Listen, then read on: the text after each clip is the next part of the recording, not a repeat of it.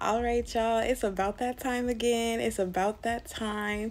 You are about to give birth. Glory be to God. You are about to give birth. So, for whoever this word is for, the Lord has been blessing me with the revelation and the prophetic word that somebody, multiple people, are about to give birth to another promise from the Lord. Glory be to God. And what's on my heart to share with you guys is that it is a birthing season. All right, we are currently in a birthing season. All right, where we're going to be birthing many of the promises of God in our lives. So the Lord ministered to me the other night when I was in prayer. And he had me look at the clock as I was praying, look over at the clock really quickly, and it was 6:16. And I don't be messing around with, stuff like that. But the Lord wanted me to look it up on Strong's Concordance. And this is basically what it says on Strong's, that it means to give birth to, or to, give birth. And then later on that night, the Lord had ministered to me that the Lord had blessed me with a dream of this beautiful, beautiful little chocolate baby. And it was not my baby, but it was somebody else's, and I was taking care of it almost like it was given unto me. And it was just one single baby, or I was supposed to be taking care of it on behalf of somebody else. But a lot of us are going to be getting blessings that people had rejected, okay? There's going to be a lot of the children of God who are going to give birth to or receive blessings that other people were supposed to give birth to.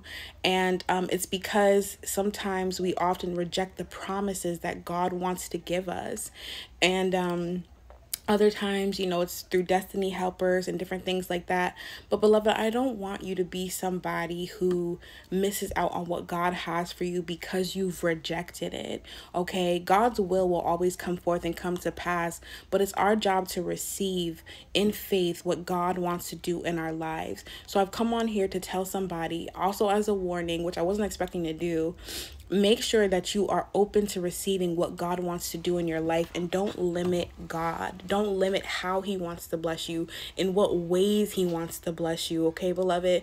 Sometimes even the promise, giving birth to that promise, is even bigger than yourself. It's something that God wants to do through you, and he's allowing you to give birth to this thing.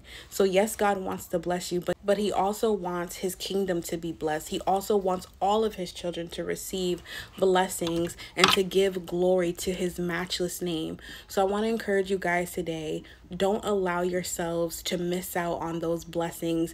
But glory be to God, we are in a birthing season.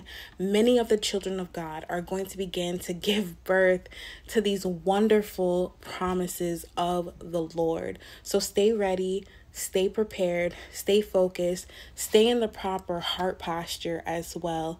Stay in faith, trusting in God, and be obedient. Get ready. You are giving birth. All right. And it's going to be like one after another, after another, after another. Some of you are going to be getting blessings that weren't even necessarily meant for you.